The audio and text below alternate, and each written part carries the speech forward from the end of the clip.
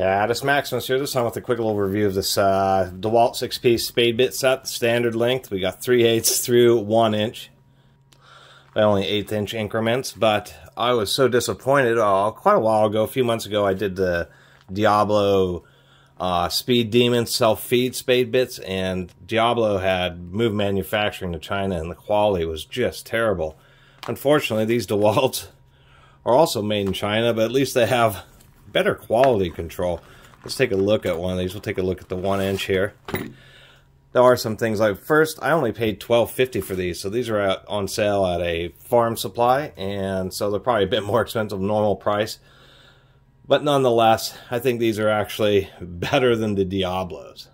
Some things I like about them: they have laser etch side on one side and a stamped sizing on the other, which won't wear out. We can see that the blades are actually ground, which means they've forged and flattened this out and then ground it, so it's going to be pretty decent. They did chamfer the corners, so this helps them feed a little bit better and provide a little bit better hole finish because it isn't quite as sharp an edge. It's more of a progressive cut as you drill through it.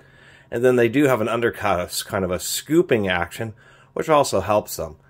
When you have, actually, I should mention that scooping action goes right through the tip. Come on, focus for me. Right through the tip, so these ought to be pretty decent. As far as the screw tips like the Bosch or the Diablos, it is entirely necessary. One criticism I will give, well, I should mention, they also have extra thick shanks, which I do like. Helps prevent a little bit of deflection. They do have 1/4 inch shanks. What I do not like here is they have a max RPM of 3200, indicating compatibility with impact drivers, and a lot of people do use impact drivers with spade bits, and it works okay. Although you get this odd kind of condition where when it impacts and cuts so quickly, the holes end up being a little bit tighter than if you use a drill. It's kind of an odd property, and I've shown that before, but running spade bits with an impact driver is insane. It takes 10 times as long and makes a huge amount of noise just to drill a hole with a spade bit. So always recommend actually using a drill for spade bits. I see they're calling this their extreme speed channel, but it's just a nice bit of relief, provides a little bit more edge for cutting. Anyway, let's go take a look at this 1 inch. I'm going to go ahead and use my Milwaukee Triple Deuce, which is a much more appropriate 1000 RPM, especially for a 1 inch spade bit. It's the other issue with saying 3200 RPM. That's a good way to overheat and lose the temper on the metal and ruining your spade bit.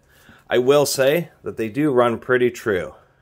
Let's see if we can't get this to focus.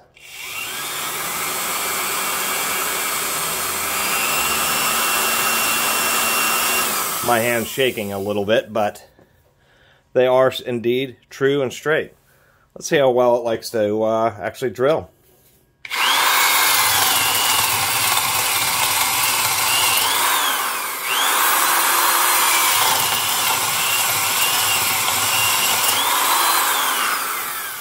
You don't need threaded tips on spade bits. If they're built halfway decently, they'll go right through material without any type of issue. Anyway, let's go take a look at the finish of those holes. Here we are again. The bit seems absolutely fine. That was just a couple of short holes. These two outer holes are the ones I just drilled. I forget. I think maybe it was the Diablo. I'm not sure what I ended up drilling these two inner holes with. But with the DeWalt, we can see that it actually has a pretty good finish.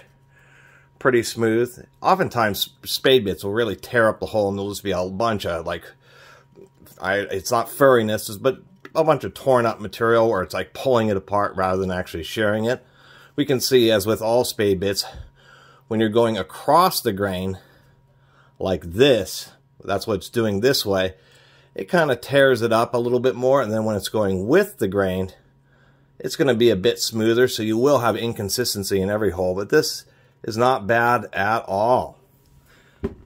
So, if you're going to get Chinese spade bits, and since it seems the Bosches and the Diablos and the DeWalts, I bet everybody's are Chinese now, unless you buy some really expensive aftermarket ones, I think these DeWalts are actually pretty competitive, especially if you can get them on sale like I did. You know, $12.50 for a new pack of 6 is actually quite worth it.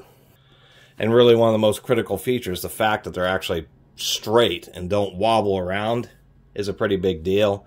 And it's a nice touch that they stamp the sizes into them as well as laser etching. I guess that's all I have for you today. I really appreciate everybody who's been watching and subscribing, and if you haven't subscribed, please do. Till next time, Catus Maximus out.